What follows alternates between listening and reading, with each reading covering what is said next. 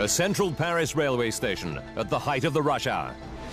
Thousands of passengers head for home. Suddenly, a runaway train hurtles towards the station.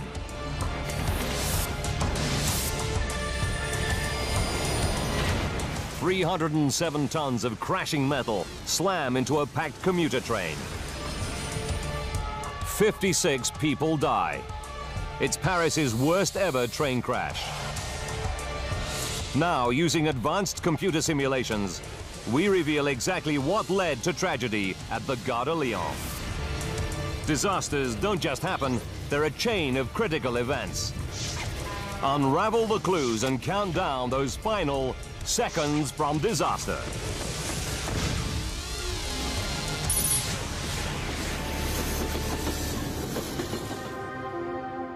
Europe.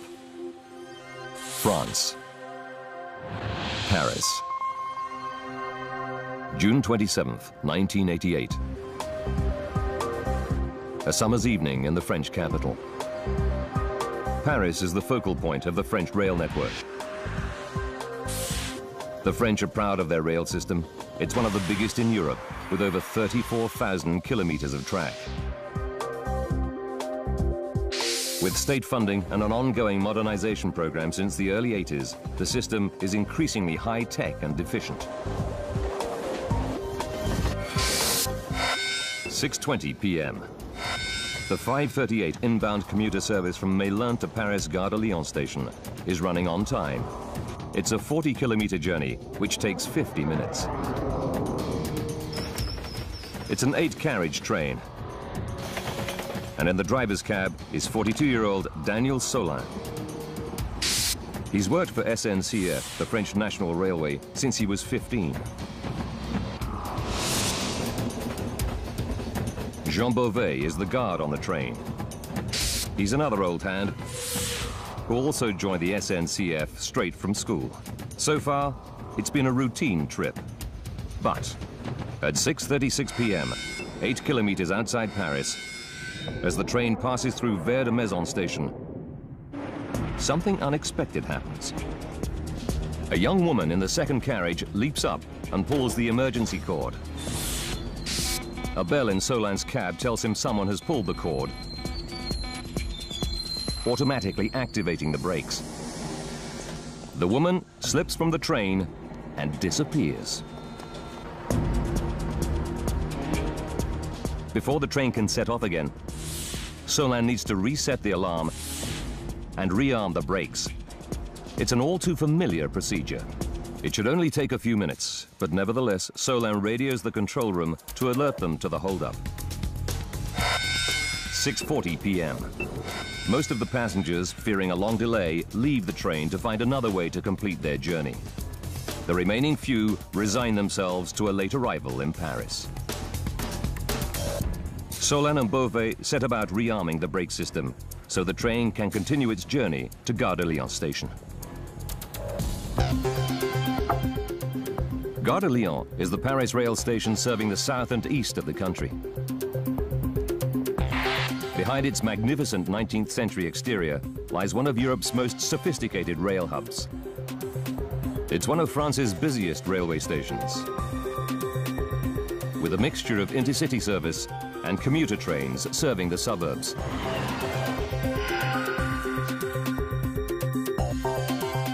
The nerve center coordinating all train movements is the station's control room. Duty manager tonight is André Tollens. He's in charge of safety and ensuring that the 360 trains into and out of the station run as smoothly as possible. Always at the back of his mind is the threat of terrorism. For the past 7 years, Arab militant groups have been targeting Paris. They're protesting about French troops in war-torn Lebanon and demanding the release of Arab prisoners. Many of the attacks have been on trains in and out of the city. 6:45 p.m. Hurrying towards Gare de Lyon station to catch a train home is commercial assistant Colette Pacalet. She was late leaving the office and worries she'll miss her train. Colette is a recently divorced single mother, and she's anxious to get back to her son, 13-year-old Nicholas. When I finish work, I automatically hurry back to take care of my son. I fix him something to eat and help him with his homework. 40-year-old Dominique Pavy, who works at the Louvre Art Gallery, is also rushing to catch the same train. Like thousands of others, she's still grappling with the new summer timetable. With new train times and altered routes, it's a recipe for confusion and missed trains. 7:02 p.m. Solin has now fixed the brakes and the train is ready to depart for Paris. But it's taken him much longer than expected. The train is now 26 minutes behind schedule. Controller Tolance instructs Solin to skip the next scheduled stop, Maison-Alfort, and travel non-stop to Gare de Lyon to make up time. But Solin's late train isn't Tolance's only headache. 7:04. There's now a problem on one of the commuter trains due to leave Gare de Lyon. It's the train that Colette and Dominique are rushing to catch. Commuter trains have a driver and a guard. Driver André Tanguy is ready to go, but the guard is running late. Without him, the train can't leave. It's good news for single mother Colette Paquelet. She was worried that she would miss her train, so she's relieved it hasn't left. She even manages to secure her usual seat in the front carriage. The delay means more people pile onto the train.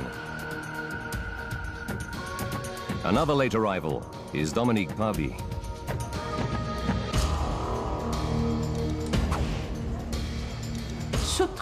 The train was packed. It was hot because it was summer. And being underground, it was hot and sticky.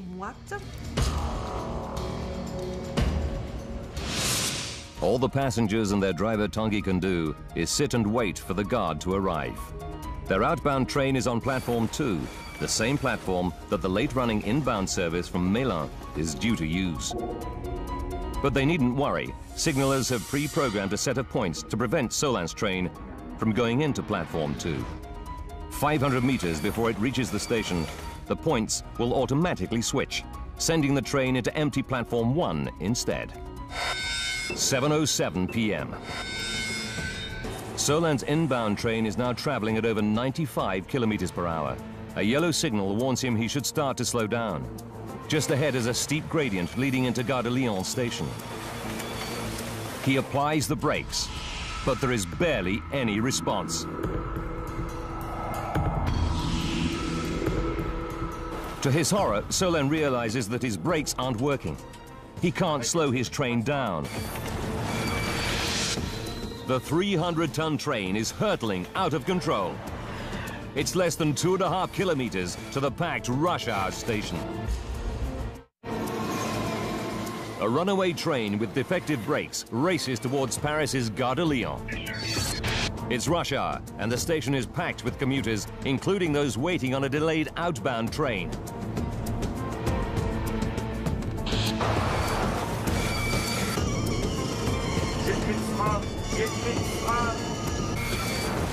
Daniel Solin, the driver, is getting desperate. He knows there should be a handbrake somewhere on the train. Guard Jean Beauvais hurries to look for it.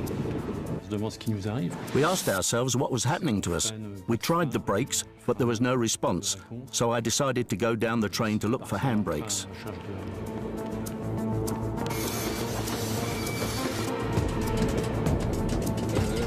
Solin keeps trying the brakes.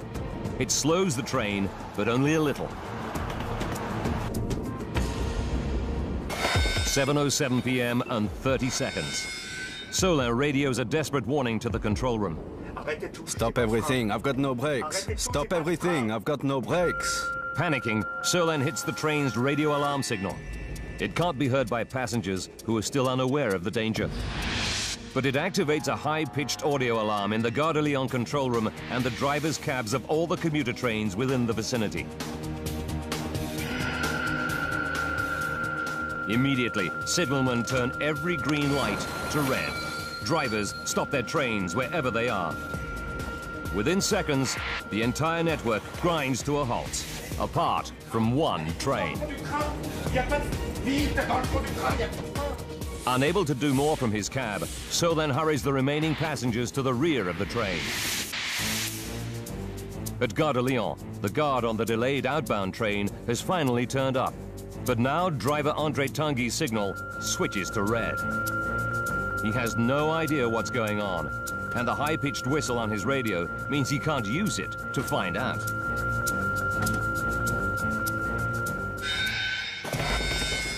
"7:08 p.m. The runaway train hits the beginning of the steep 4-degree gradient that leads into the station. It picks up speed on the sharp descent.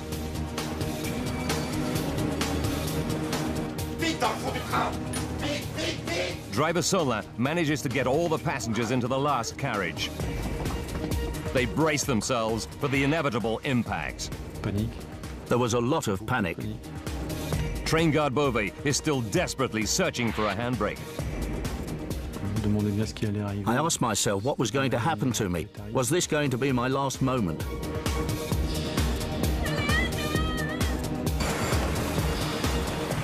"7:08 and 15 seconds. At Gare de Lyon station, André Tanguy is still not sure why he's stuck on a red light.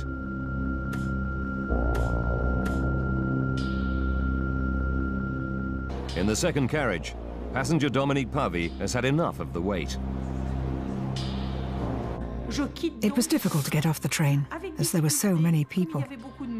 Excuse me, excuse me. Dominique has to squeeze past other passengers to get to the exit. 7:08 and 30 seconds.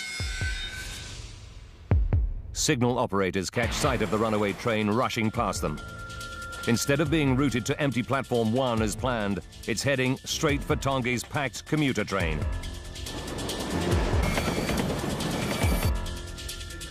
The signalmen immediately issue a warning over the station's public address system to evacuate the train. Attention, attention. André Tanguy hears it. He shouts over the train's intercom to evacuate the train fast. Passengers scramble to reach the doors. 7:08 and 45 seconds. Tanguy sees the runaway train heading straight for him. But he knows his train must still be packed with people trying to get off. Instead of jumping clear, he bravely stays on the intercom, repeating his warning to passengers.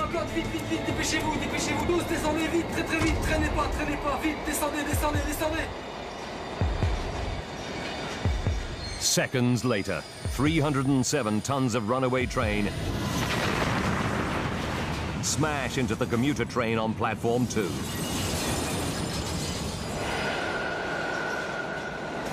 Dominique Pavy leaves the train just in time. She feels the impact of the massive collision just meters behind her. There was a great black dust cloud, a horrific black cloud that was suspended around the train. I could hardly see anything. The dust fell pretty quickly, and it was then that I realized that one train had run into another. And the train that came down from the tunnel had split the first carriage of my train completely in two. On the runaway train, all the passengers have made their way to the rear. Most escape without serious injury. At the moment of impact, I was walking into the last carriage. I heard a great noise and felt a small shock. I didn't even fall over. I just grabbed a railing. But those still on Tanguy's stationary train do not fare so well. Tanguy doesn't stand a chance. The impact kills him instantly.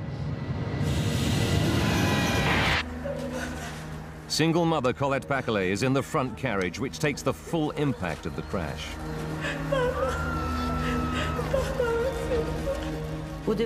First, I thought it could be a bomb. I don't remember how long it lasted. 10 seconds, 20 seconds. I had no idea of time.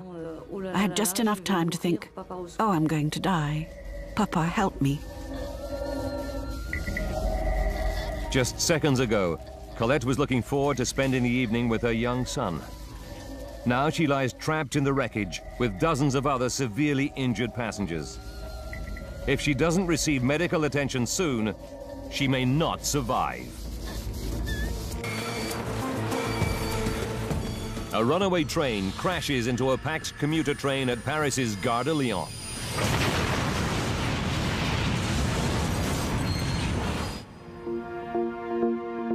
A photojournalist captures the full horror of the collision just seconds later.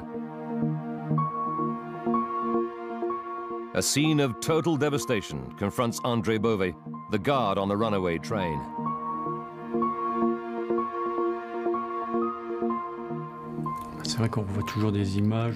I still see images, a kind of burning smell, and then people crushed in the carriage. I can still see all that. And just after the impact, the start of the groans. I just wanted to run away. 7:20 p.m. 11 minutes after the disaster, the first rescue workers arrive at the Gare de Lyon. Dr. Rony Yankovici, a war-hardened surgeon who saw brutal fighting in the civil war in Chad, has never seen anything like it. It was like a tin of sardines that had been opened. It was totally horrific. There were bodies falling out of windows which were all cut up. You could see decapitated people, amputated people. It wasn't like surgery in wartime, it was worse than surgery in wartime. The scale of the disaster quickly becomes apparent. Rescue workers estimate there are over 100 people trapped in the crushed and twisted train. Colette Paquelet is one of them. The young mother is pinned between two seats in the first carriage. I don't realize that I'm crushed under the metal, or that a train has crashed into us. All that I'm thinking is that I want to get off the train. 7:30 p.m. Many of the passengers have suffered serious crush injuries in the collision. They must act fast. But there's a problem. The crumpled metal of the train prevents rescuers from reaching many of the survivors.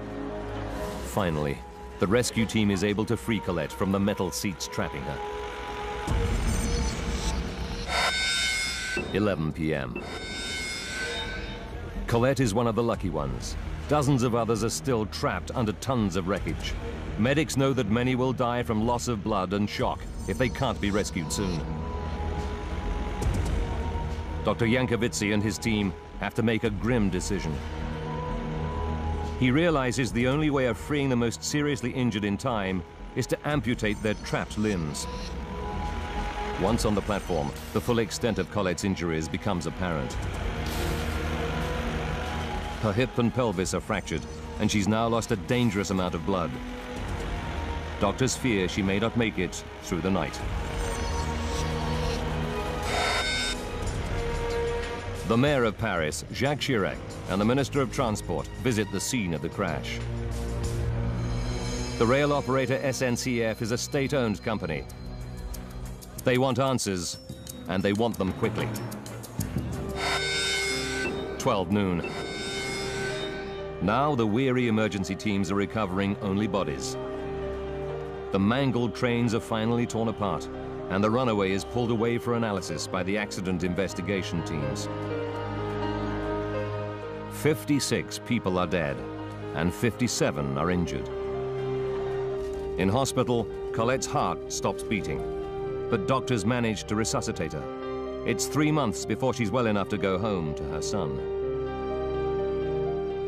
Parisians grieve for the people killed in the Gare de Lyon train crash. It's the worst rail disaster in the French capital's history. But there is anger too.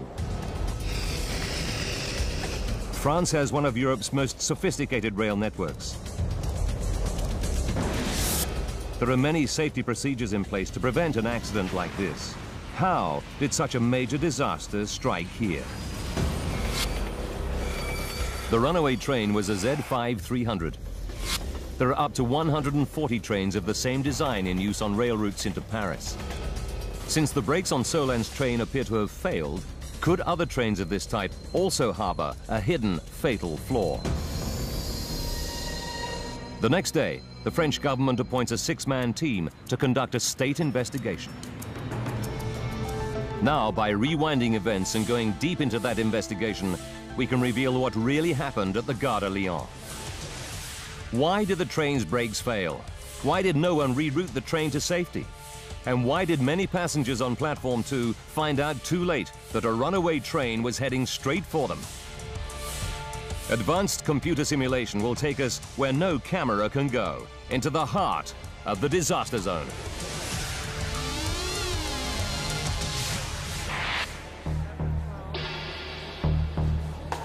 Investigators move the wrecked runaway train to a siding. 3 days later, they begin an inch-by-inch examination of the shattered hulk to find out what went wrong with its braking system. Jean-Pierre Pascal is the investigation team's chief technical advisor. He's head of the National Research Laboratory of Transport and an expert on rail braking systems.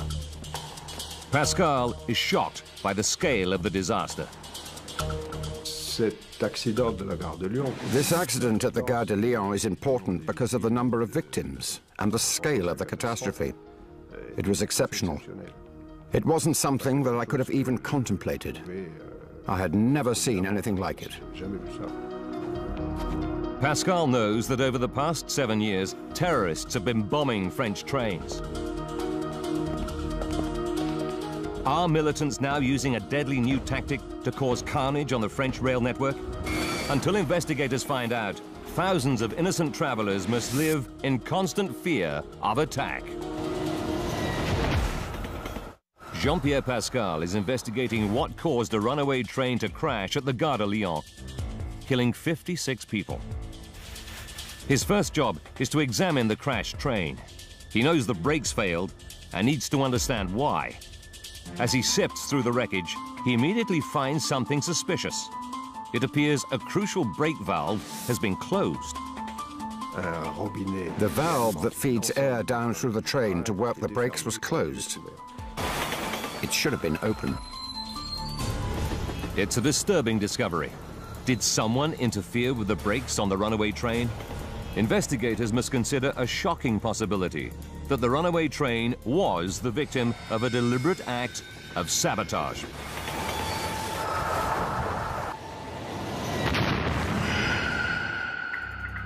The brakes are powered by compressed air generated in the engine carriage.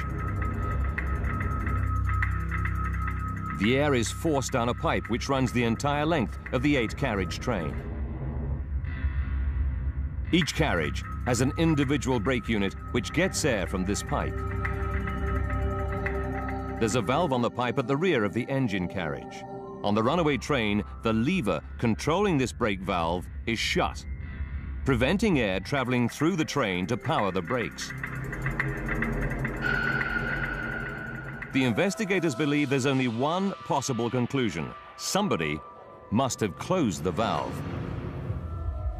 Pascal realizes that whoever did this must have had specialist knowledge of the train's braking system. So he does not believe it bears the hallmarks of a terrorist attack. Yet it is clear that the valve has been shut.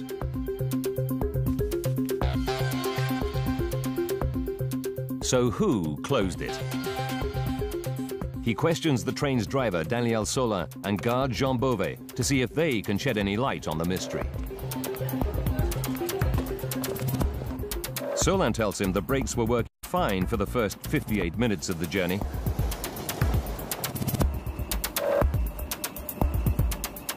They even bring the train to a quick stop when someone pulls the emergency alarm at Gare de Lyon. 33 minutes to disaster. The valve must have been closed after this event. Could the person who pulled the emergency cord be involved? Nobody can explain why she pulled the cord, and she was gone before the guard could question her. The media puts out an appeal to find who pulled the emergency cord. The day after the crash, Odile Miroir, a 21-year-old single mother, comes forward. Miroir explains that she normally takes this train to Gare de Lyon to pick up her children from school. She doesn't know that the new summer timetable means the train no longer stops there. Panicking about not being at school in time, she pulls the emergency cord. It automatically activates the brakes throughout the train. Investigator Jean-Pierre Pascal concludes that her actions are irresponsible, but not suspicious. Now Pascal probes the guard, Beauvais, about what happened after the train was abruptly halted at Gare de Lyon. Guard Beauvais tells him that he goes to reset the emergency cord handle, but the handle is stuck. He can't shift it. The reset handle for the emergency brakes is between the first and second carriage. At the time, you had to go between two carriages. There was a small handle. It wasn't easy.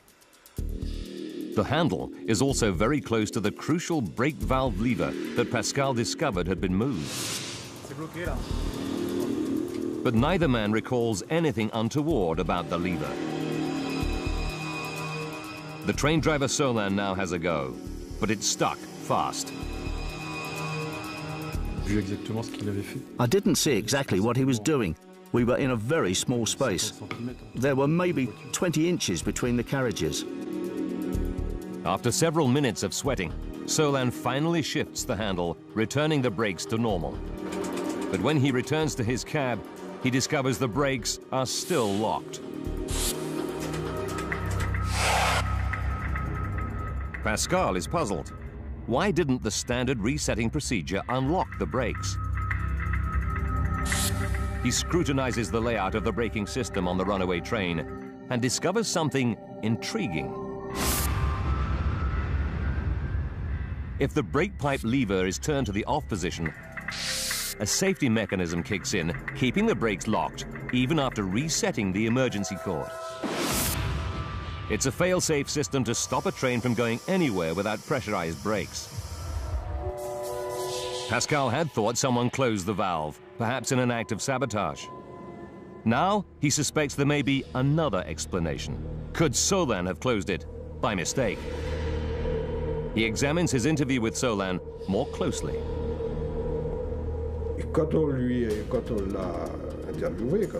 When we interviewed him, when we asked him questions, he admitted it. He said, "I touched that lever to help myself get a good grip." He did it to try and free the handle he thought was stuck.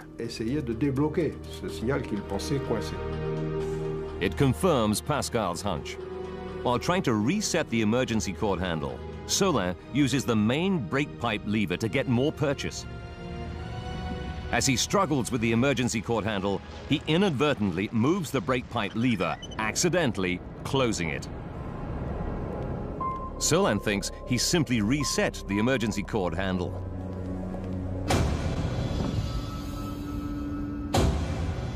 But by closing the brake pipe valve, he's cut off the air supply from the engine that feeds the brakes throughout the train. The brakes in the last 7 carriages are now locked to the on position. But this gives Pascal another puzzle. If the brakes are left on, how does Solin get the train moving again? The only ways to release the locked brakes are by repressurizing the whole system, or by manually unlocking each brake individually. Standard procedure dictates that Solin should call out the engineers, who probably would have detected his terrible mistake. But anxious to get going, Solin ignores the rules and tries to unlock the brakes himself.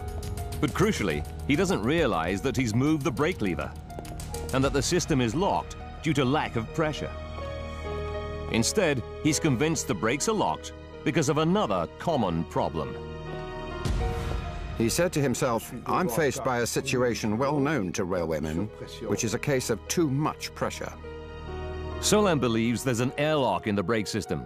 This can sometimes happen when the emergency cord is pulled, causing too much pressure around the individual brakes.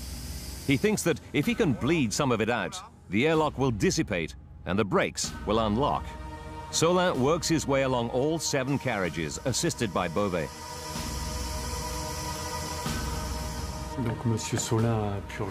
Mr. Solin purged the brakes until I said it was fine. I'm not really a technician, but I assisted his actions.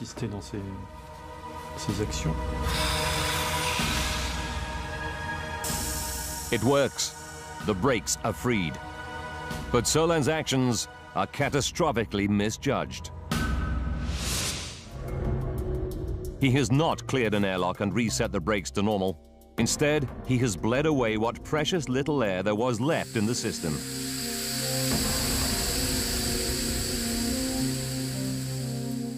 He's freed the brakes, but also inadvertently overridden one of the fail-safe systems. And with the main brake pipe valve closed, there's no way for new air to come in and replenish the system. With no air left in the system, the train has barely any brakes. Pascal and the team have uncovered a horrifying catalogue of human error. Solin not only disabled the main system for feeding air into the brakes, he then went on to painstakingly disarm the brakes on every passenger carriage. Solin is totally unaware of what he's done. He tells Pascal the brake system pressure gauge in his cab shows the correct reading. He takes it to mean all his brakes are working. In fact, when Solin closed the main brake valve, he isolated the driver's carriage from the rest of the train. The gauge is actually only showing the pressure in the first carriage. 7:02 p.m. Solin finally sets off again for Paris's Gare de Lyon. He's anxious to make up time and quickly reaches over 100 kilometers per hour. Now a 300-ton train with 1/8 of the braking power it needs is heading for Gare de Lyon. But even now, there is still a chance to stop the train. According to the new summer timetable, there's one more scheduled stop at Maison-Alfort, 6.5 kilometers from Gare de Lyon station. Maison-Alfort is on level ground. Had Solin tried his brakes here, then he would have had plenty of time to come to a natural stop, a full 4 kilometers before reaching Paris.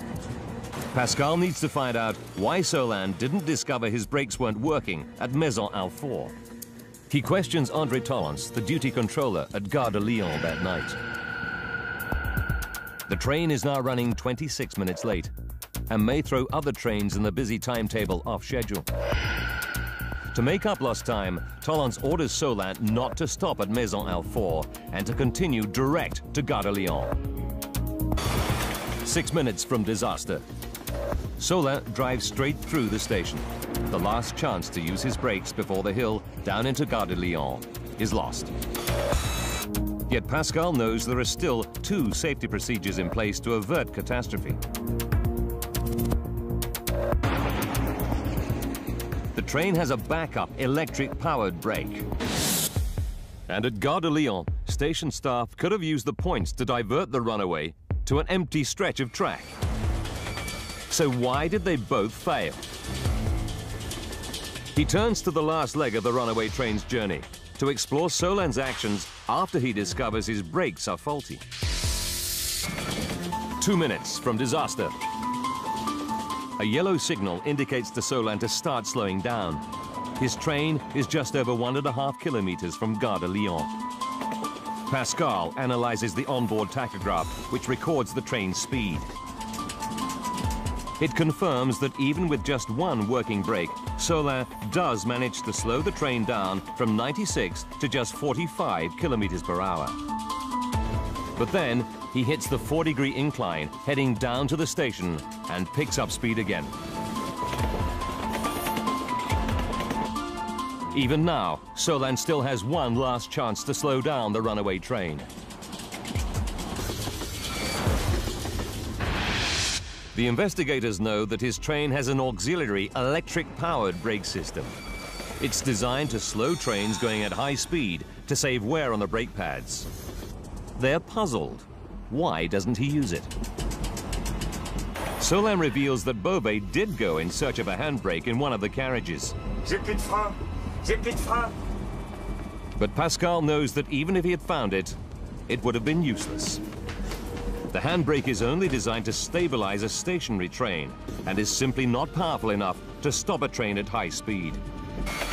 Yet the auxiliary brakes, which could have effectively slowed the train, are operated from the driver's cab, right under Solan's nose. Why didn't Solan use them? Pascal discovers a loathing of the electric brake among drivers. They avoid using this brake because it can cause problems. La conjugaison avec le frein pneumatique. The combination of air power and electric brakes can often cause jams, locking the wheels. In general, drivers don't use it. Solan was unaccustomed to using the electric brake, and in his panic, he simply forgot it was there. Pascal calculates that if Solan had applied the electric brake in combination with the sole working air brake in the driver's carriage, he could have slowed the train enough to avoid a major collision. According to the calculations we made at the time, the impact would have been only slight. The train would have virtually stopped. But he didn't think of it. Solan's terrible oversight means he loses his last chance to halt the runaway train. But one safety system still remains at the station. Pascal turns to the actions of the station staff. Standard procedure when faced with a runaway train is to identify it and divert it safely to an empty stretch of track. So why didn't this happen? 1.5 minutes from collision. Controller Tolance tells Pascal that he hears Solan's distress call over the radio. Gare de Lyon, I've got no brakes. Gare de Lyon, I've got no brakes. In any communication with the controller, the driver should give his name and position. Stop everything, I've got no brakes, stop everything. But in his panic, Solan makes a terrible mistake. He doesn't identify himself. Tolance has no idea which train the distress call came from, and Solan's voice is so distorted with emotion, Tolance doesn't recognize him. And if he can't identify the train, he can't divert it. The controller tells investigators that when he tries to raise the mystery driver again, there's no response. Solan must have left his cab. They realize that this episode leaves Tolance with a terrible predicament. All the controller knows is that the runaway train must be one of 4 trains bound for the underground platforms. Investigators learn that now Tolance and his staff try to call all 4 drivers. If they can eliminate the 3 that are not in trouble, they'll be able to identify the runaway train and divert it to an empty stretch of track. But there's a problem. Before Solan left his cab, he hit the general alarm. It sent a high-pitched whistle through all trains on the network, telling drivers to pull up till they receive instructions. But it also means that drivers start to call Tolance to find out what's going on. Tolance explains that this barrage of calls prevents him from identifying the runaway in time to divert it. But investigators are about to discover that even at this stage, disaster was still not inevitable. On reaching the station, Solan's train was supposed to be routed into Platform 1, an empty platform. So how did it end up plowing into a packed commuter train?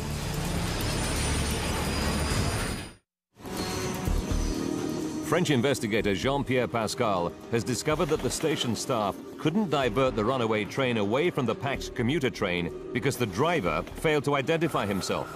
But when Pascal explores the final moments before the collision, he makes a startling discovery.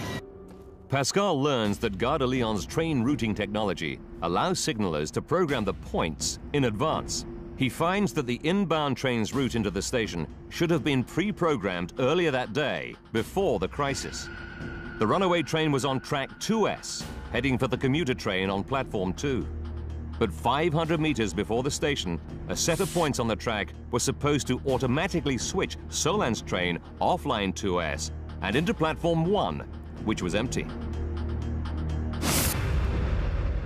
The runaway train would still have hit the buffers at the end of the track, but Pascal is convinced the crash would have been far less devastating. In my opinion, no one would have been hurt. The train would have been wrecked, but there would have been no injuries. Did the signalers forget to program the points? Pascal checks and finds there was no oversight. The signalers did their job correctly. So what went wrong? Pascal probes the final moments leading up to the fatal collision. He discovers that when signalers hear the general alarm, the regulations demand that they initiate what's called the general closure procedure. It's a drastic measure. All signals now turn red, stopping all trains moving anywhere on the lines in and out of Gare de Lyon. But the closure procedure has drastic consequences that the signalers could not foresee. It destroys the last chance to avert catastrophe. In order to give the signalers full manual control of the network, it overrides all automatic pre-programming of routes.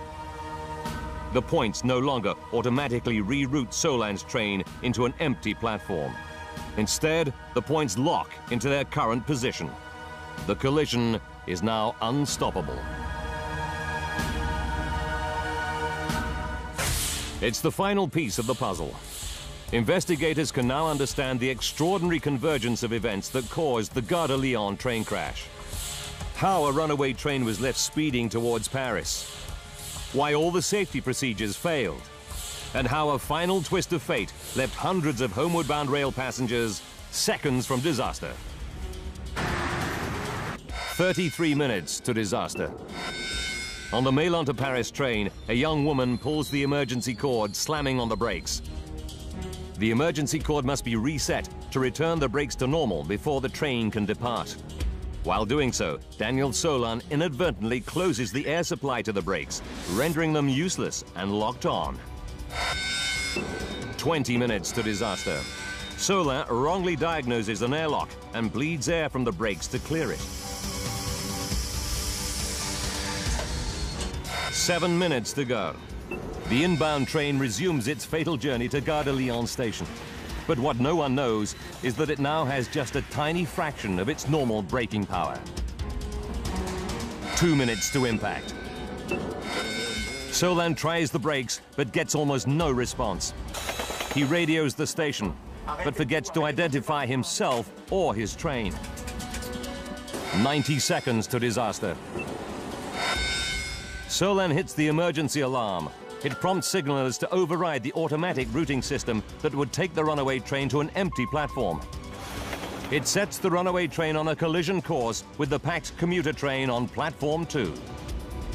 Disaster is now inevitable. 15 seconds to disaster. Delayed driver Andre Tanguy now sees the onrushing train. He orders his passengers to evacuate fast. As the train heads straight for him, he stays at his post, desperately repeating his warning. The collision claims 56 lives. Investigators conclude that had it not been for Tanguy's brave self-sacrifice, many more people would have died. The self-effacing Andre Tanguy emerges as the hero of the Gare de Lyon tragedy.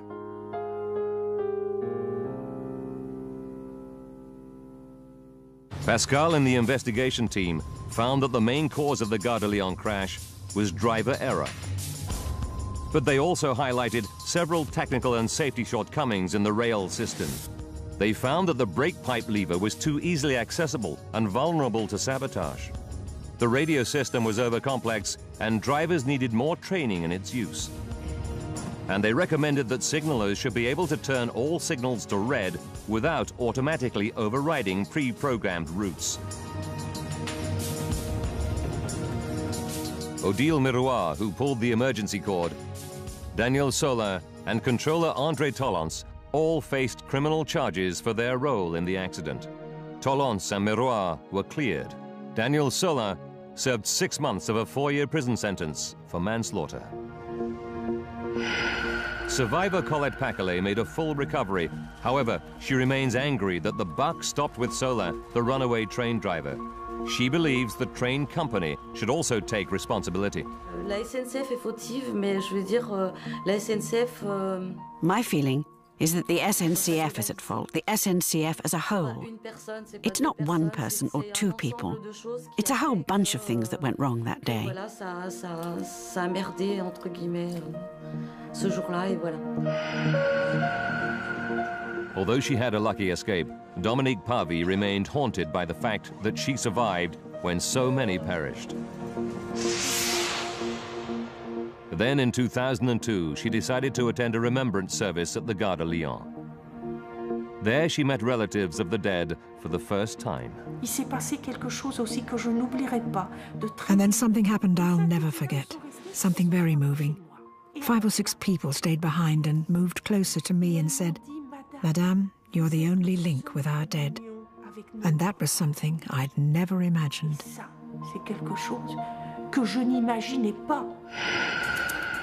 In the wake of the tragedy, SNCF introduced a raft of new safety measures. An intercom system allowing passengers to talk directly to the driver will replace the emergency cord system. It'll mean that only the driver can activate the brakes in an emergency. It overhauled its driver training program and phased out brake pipe levers. And radio communication on the network was upgraded. Hard lessons were learned from the tragic events at the Gare de Lyon. Modernization came at a high price. But in the wake of the disaster, France now has one of the safest and most technologically advanced rail networks in Europe.